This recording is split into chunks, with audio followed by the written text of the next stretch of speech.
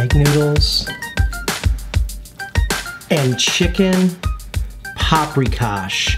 Never in my life have I made Hungarian chicken Paprikash until today.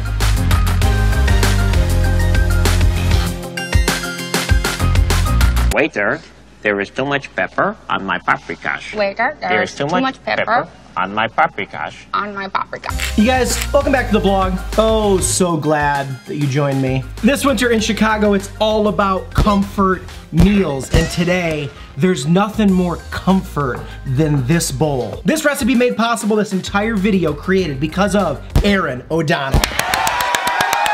This recipe came together oh so beautifully because of the vigilant, the organized as hell, Erin O'Donnell. Prep Sean hard at work today after an 8-hour day of work on the computer. Let's bang our way through it. Via Erin's recipe, I melted 2 tablespoons of butter and I cooked all sides of 3 pounds of chicken. We removed that, put it on a plate, and then added 2 full chopped onions. I didn't cry at all, which was totally awesome. You're a bitch. When those browned up, we tossed in our chopped fresh garlic and a couple of rough chopped tomatoes. Fried those for a couple minutes, removed the pot from the heat, and stirred in the paprika. A teaspoon and a half of salt, teaspoon of pepper. You do not want to burn paprika, Erin said. We did it off the burner. This oniony, paprika-y mash, it's just highly concentrated, banging with flavor, you can tell. We put the chicken back in the pot, placed it back over the heat, poured in just a scooch over 2 cups of chicken broth, so it's just about covered, and then we bring it to a boil, cover it, and reduce the heat for 40 minutes of simmering action. Top going on. Simmer low, 40 minutes. I'll be back in 40 minutes. 40 minutes. Wait, 40 minutes? How are we looking? Oh yeah, that Hungarian style of slow cooking. This kitchen smells immaculate. Then we removed that chicken, put it in a bowl, and then it was time to make what makes chicken Paprikash sing. Our smooth, creamy paste. Flour, heavy cream, and sour cream. Stir that together, and then throw it in the pot. Stir in our cream here. Get us that thick. Chicken goes back in. Stir this in and then simmer for 8 to 10 minutes. Then we're putting it over these delicious egg noodles. Eggy pappardelle. Basically a Hungarian chili over egg noodles. I mean, come on. Oh my God. I think I love you. I think I love you. And then bangarang, we're here. Egg noodles are such a staple of my childhood. I really don't buy them that often, stupidly. They're so incredible. Allie found this brand in the store, we had to get them. So we snagged 2 boxes of these, 8 ounces each. And then this thick sauce and the slowly Hungarian style of cooking of just like slowly simmering all these flavors together. Erin, I can't thank you enough for sending this recipe to me for the vlog. Also a $50 donation from Erin for doing this, for getting supplies. Enough talking, let's get into this chicken Paprikash. This chicken Paprikash is delicious. Remember when people would say, that's poppycock. This is different, right? Cheers.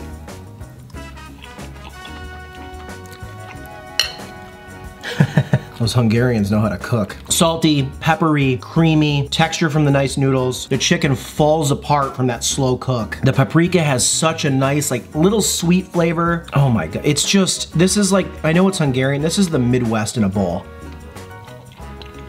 Oh my God. Like, throw a show on, make yourself a heaping bowl of this, and just plenty of bites, and this will last you like the entire episode. If you have self-control, which I most of the time don't. I'm trying to get better at eating slowly. Anybody else, show of hands, bad at eating slowly? You're going too fast. I've gotten better at it for sure, but could really work on it. 2024, I'm a work in progress, my babies. Should change how I talk though. It is everything that it looks like it is. Something I coined long ago. It's like your intestines, your heart, your innards, put on like one of those Canadian Goose coats.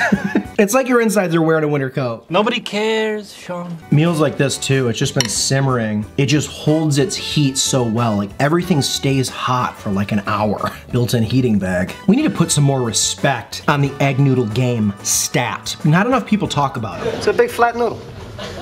Well, I don't want a big flat noodle. Well, what kind of noodle do you want? Who says I want a noodle? It's the comfort food noodle.